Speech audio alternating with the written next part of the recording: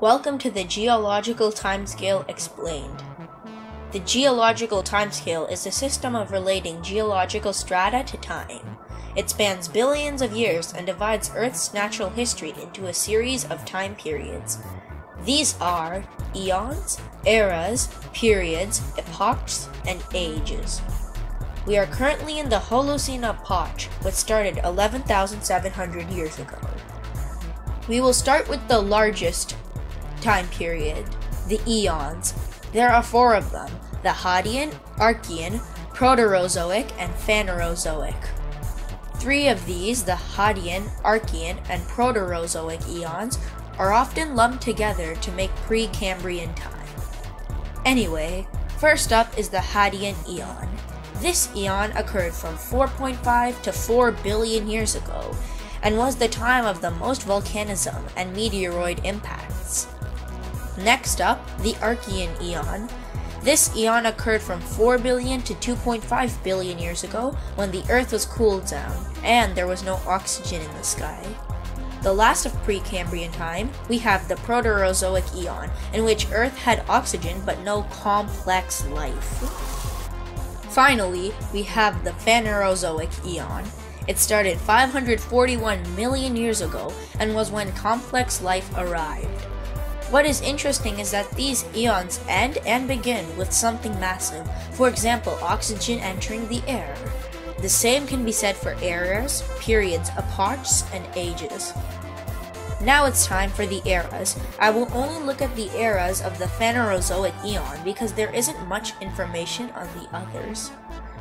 The Phanerozoic eon begins with the Paleozoic era. This was when fish used to dominate the world. It occurred from 541 to 252.17 million years ago. Then came the Mesozoic era, where reptiles ruled the world.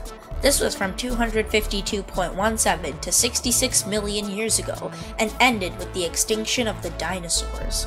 Finally is the Cenozoic era, when the mammals emerged. This has been going on since 66 million years ago, and is the era we are currently living in. Now, let's go into periods. The Paleozoic era begins with the Cambrian explosion. This lasted from 541 to 458.4 million years ago. The Cambrian period came after the Ediacaran period.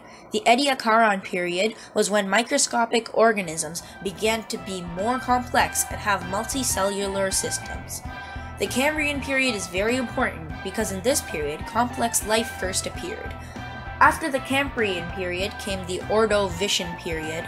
This lasted from 458.4 to 443.4 million years ago.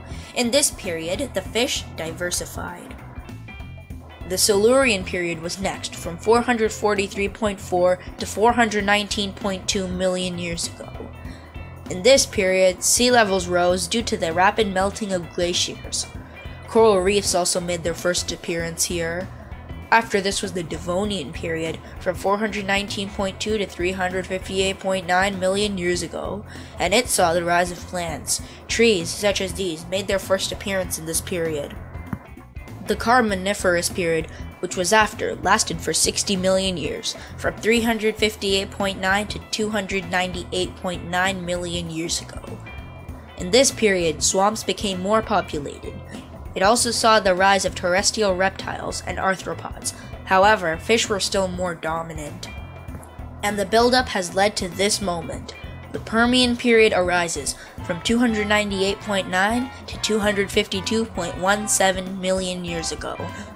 The climate was drying after an ice age had just ended, and the densely populated swamp regions were drying quickly.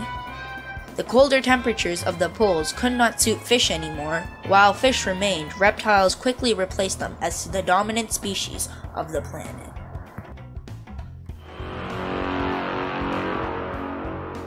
The Paleozoic era ends while the Mesozoic begins. Probably the most famous 3 periods out of all are the Triassic, Jurassic, and Cretaceous. In fact, these are the only 3 of the entire Mesozoic eon. We begin with the Triassic period from 252.17 to 201.3 million years ago. As we know, reptiles became more dominant than fish, both on land and in water. This meant that the reptiles were relatively small. Next up, we have the Jurassic period, from 201.3 to 145 million years ago. This period had lots of warm tropical climate everywhere, shallow seas, and many more dinosaurs. The breakup of the continents also happened at this time. During the Upper Epoch and Kimmeridgian age of the Jurassic period, Brachiosauruses appeared. Finally, we have the Cretaceous period, occurring from 145 to 66 million years ago. This was a big one. Many of the famous dinosaurs were living in this time, like the Velociraptors, Spinosaurus, Titanosaurus, Mosasaurus, and Triceratops. Oh yeah, and this guy, whatever he is.